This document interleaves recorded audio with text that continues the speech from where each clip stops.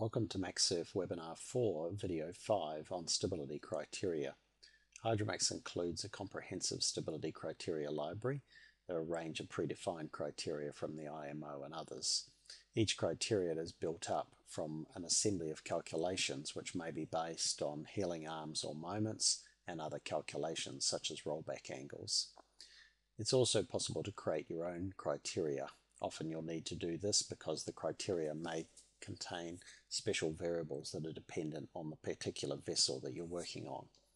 The methodology for doing this is to copy and paste one of the generic criteria and then adapt that for the particular vessel. You can also save your own copy of the criteria library. We actually recommend that you do this for each project that you're working on. The standard criteria library is located in the directory shown on this slide. Let's move over to Hydromax and we'll see in the File menu there's actually a criteria menu.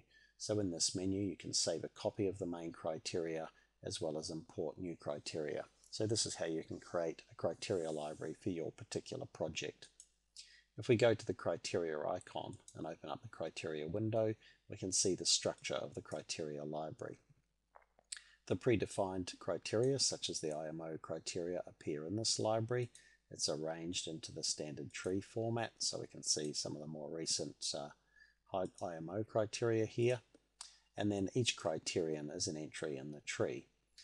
You can see that each criterion has an icon next to it, so you can see a basic GZ icon here for a max GZ criterion, a shaded icon for a GZ curve criterion that depends on area under the curve, a calculation icon for a rollback area calculation, and so forth. These individual criterion can depend on parent criteria. Those parent criteria in turn can depend on parent healing arms, and sometimes the parent healing arms can also depend on parent calculations, and criteria can depend on calculations as well. Under the criteria we can see that they're grouped together into different categories of criteria relating to equilibrium, the GZ curve, healing arms, and so on. And within, say, the healing arms, there's a whole range of different healing arms that we can deal with, healing relating to properties of the curve and so on. Under the healing arms here, we can see that the XREF and the name below means that it cross-references back to a parent healing arm above.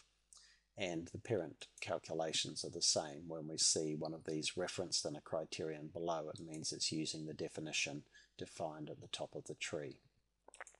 When you're working on a particular project, the usual thing that you'll want to do is to create a new group in the tree. So I'm going to add a group, and let's say this is for project 123, and then I'll go into my tree and find the criteria that I want to use. So I'm going to use the general criteria from the IMO. I'll select that, right click and copy, and collapse that. Go down to my new criteria and choose paste.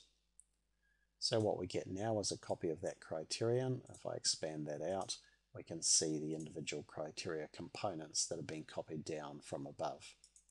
So if I look at this IMO rollback angle, for example, it's made a copy of the parent, and if we scroll down on that, we'll see that there's a variable here, which is a vessel-specific variable. So there's a keel area variable here, which we'll want to override for the vessel that I'm working on.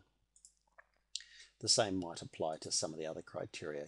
Most of these you can use unchanged, but where there's a particular value you want to override, so for example with wind healing, we might want to put in an additional windage area, or we might want to change the height of the centroid on this vessel, then we can enter that for this vessel specific criterion.